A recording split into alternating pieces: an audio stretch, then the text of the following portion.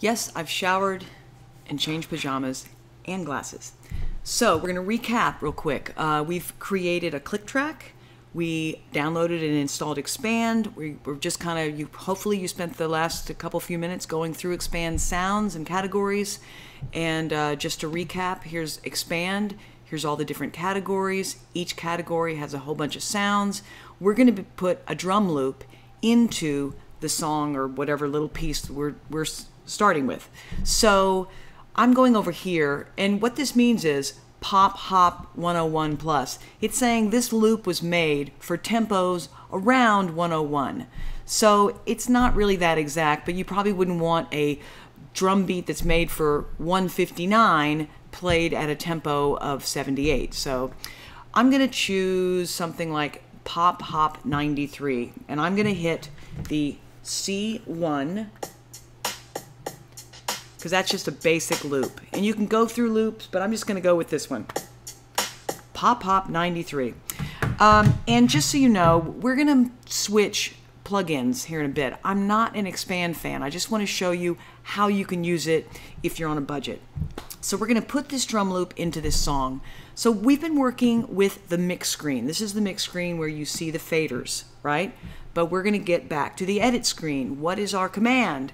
Command equal. Command equal. Now we're back at what's called the edit screen, which is your timeline of your song. Up here, make sure you have this at bars and beats. And you can, if you want, have show a sub counter and have this one be minutes and seconds. So you can see, oh, the chorus doesn't come in until 1:14. So here we are. We're going to put a loop on, we play C1 on our keyboard. Okay, how do we make sure it comes in right at bar 1? So first of all, you hit return to go back to the beginning of the song. And to record, the keyboard shortcut is Command and Spacebar. You will note that in the Mac, if you go to System Preferences and under Spotlight, there's something you have to turn off. You go to Spotlight and you go to Keyboard Shortcuts. Oh, not that. Yes. And you want to make sure this is unchecked because this Command Spacebar is a Mac global command that makes you search on the Mac. But very few people use it. Uncheck this. So when you hit Command Spacebar, it records in Pro Tools as opposed to calling up this Spotlight thing. So we're going to put this loop on beat 1 of the song. So we're just going to play a loop and loop it, okay? So what do? Down here in the transport, you'll notice there's this button right here. It says, if you put your mouse over most any button on Pro Tools, it'll show you what it is. It says wait for note. We're going to click on that. And what that means is it's going to wait to record until we press a note, okay? So I'm going to move this out of the way. I'm going to hit Command Spacebar to go into record. I'm holding down the key. Sounds a little wonky right now, don't worry about it. I'm going to hold it down for a full 4 bars. Okay, there we go. So now if we hit spacebar, which is to play, we've got our click track working with our loop at 97. If I decide, with MIDI you can do this, I want it to be a little slower. Let's go to 95. I go to my tempo in my transport, hit return, a little bit slower, just to show you. Let's go down to 80. So I'm going to keep it at 95. Okay, so our tempo is at 95. This little thing right here is a note. So we're going to zoom in. These are the tools in Pro Tools.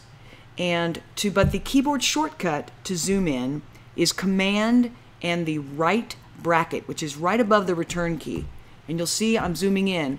And you'll see that the note doesn't end right at bar 5. So I'm going to take what's called the trimmer tool, which is right here, and I'm going to make sure I'm in grid mode, which means I'm moving in beats.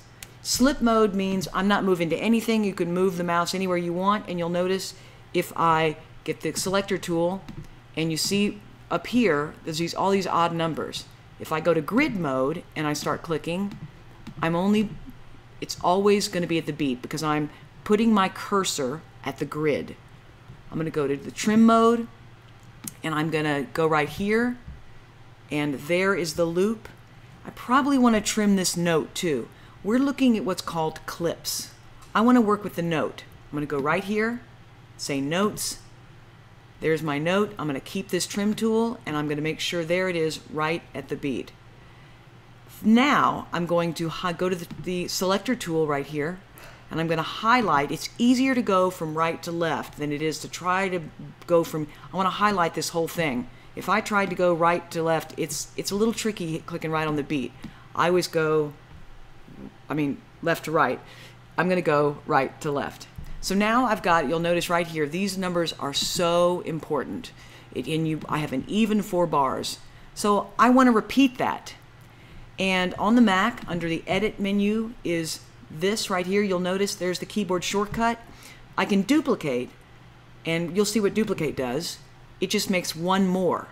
If I undo, which is Command Z, you'll remember that because when you screw up something, Command Z, undo it. It's up here under undo.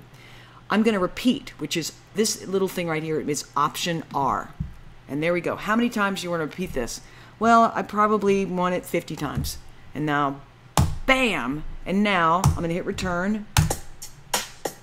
I've got this drum loop to play to for, let's close Xpand just so we can see.